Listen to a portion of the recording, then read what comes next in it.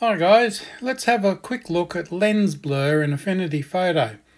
Used to emphasize the subject mostly, as you can see there. Now this is done on the iPad, but it's equally applicable to the desktop version, Mac or PC. It's very versatile and very easy.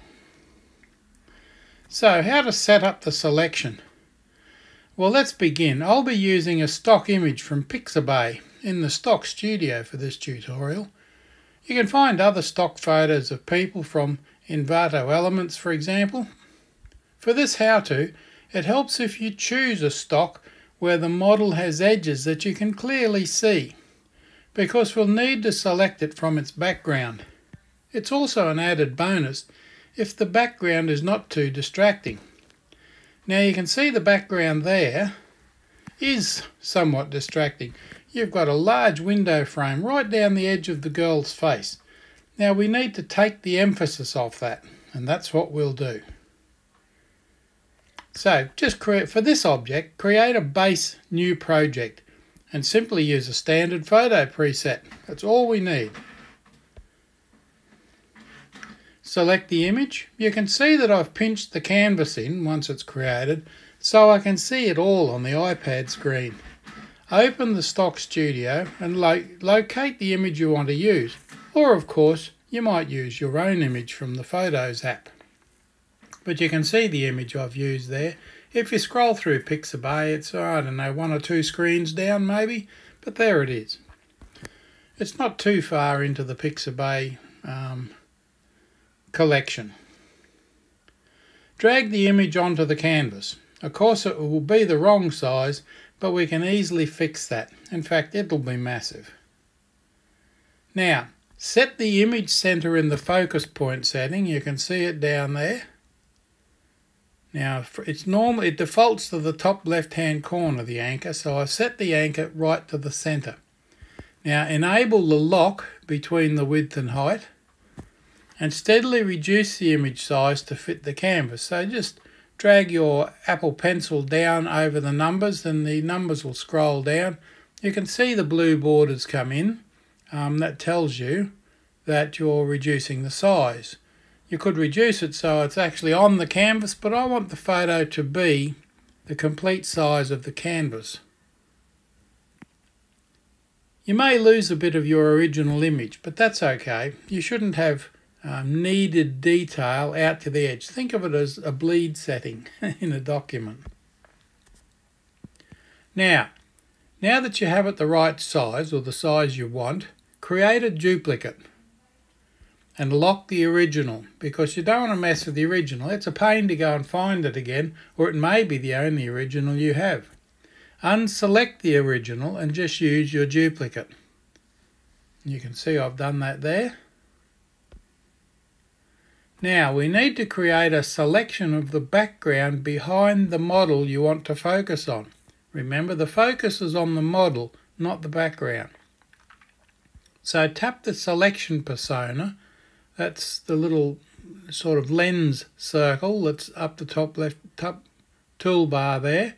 Now it moves when, of course, you put on the question mark thing so I can see what the toolbars are called. But you need the selection persona, and then select the Smart Selection Brush tool on the toolbar.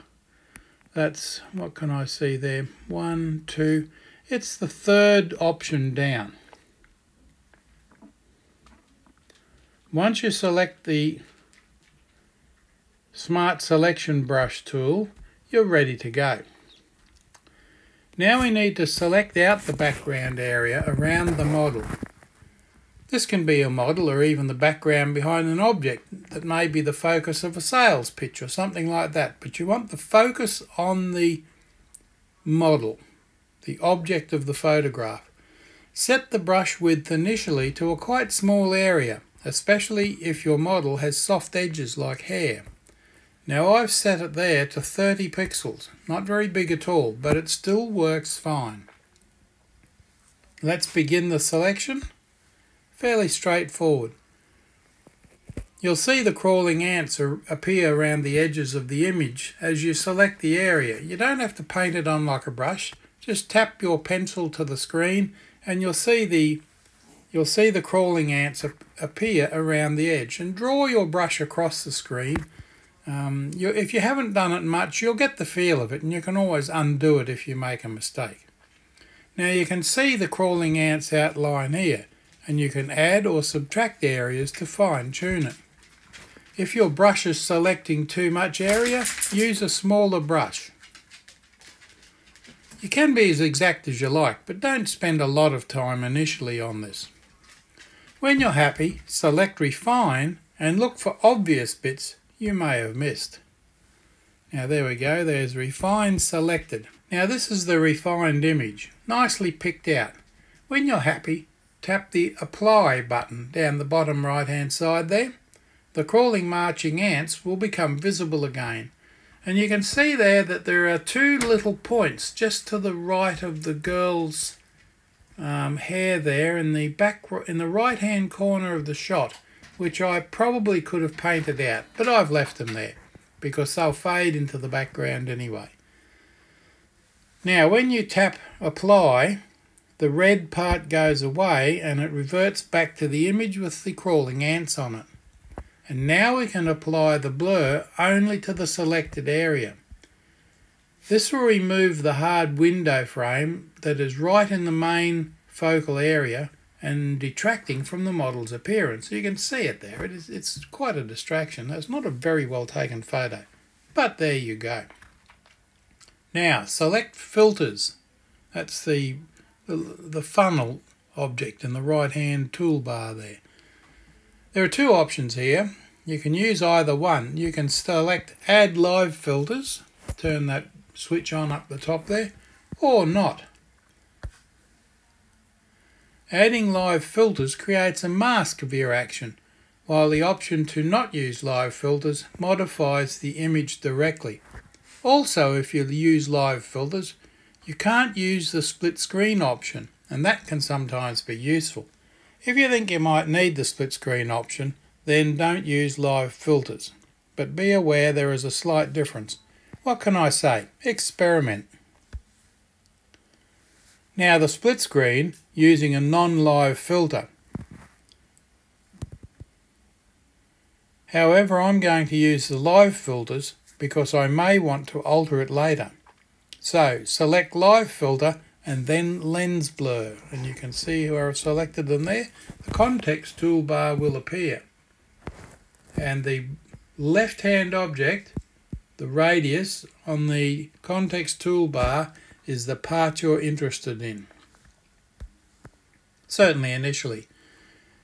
At this stage the only setting you need to change is the very left one, radius. I'll set mine to 60 pixels and you can see the blur has been applied nicely. That rigid window frame is now not quite so overpowering.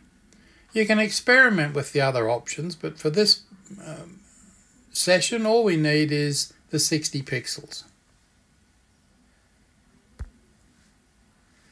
Now we can see the blur filter mask applied to the image. If you show your layers, there's the mask applied to the image. I've also tapped the Edit button, those three dots, and tapped Deselect to remove the crawling ants, and selected the Move tool to hide the context toolbar. That particularly intrusive window frame is now much softened and faded into the background. Now that's the end of this little tutorial. You can see its potential, I'm sure. There are some quite powerful tools there, but just to get you started, that's all we did, was just blur the background and leave the model clear. So, thanks for watching. Don't forget to subscribe and click on the thumbs up to like the whole thing. If you tap on the bell, you'll also be reminded by YouTube of future videos that I might put up there.